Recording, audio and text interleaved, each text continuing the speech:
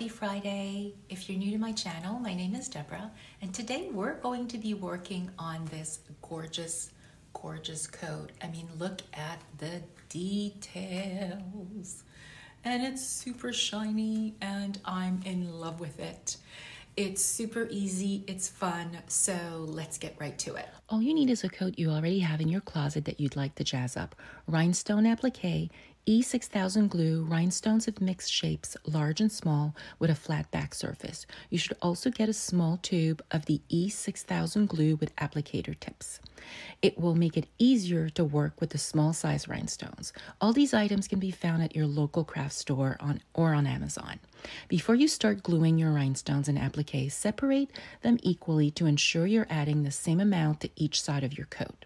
Since I would like the applique to show in the front and back, I will position it around the neckline and ensure that the middle of the applique is right on the shoulder line. I use a small paintbrush to apply the glue to the back, position it and press. Do the same on the other side. Now it's time for the rhinestones. Start with the large ones and place them randomly. I'm starting close to the front opening of the coat and go all the way to the shoulder seam. Once you've placed them where you'd like, start gluing them in place by using your glue tube with applicator tip. Next, glue the small rhinestones to fill in the gaps. By the way, I use tweezers to place the small rhinestones. It's just a bit less messy. I decided to add a rhinestone trim to the shoulder seam because my coat is kimono style, which makes it easy to lay flat and glue on. I don't recommend adding a trim to the shoulder seam and sleeve if your coat has regular armholes and sleeves. Add a trim on a coat with raglan sleeves or that is kimono style like mine.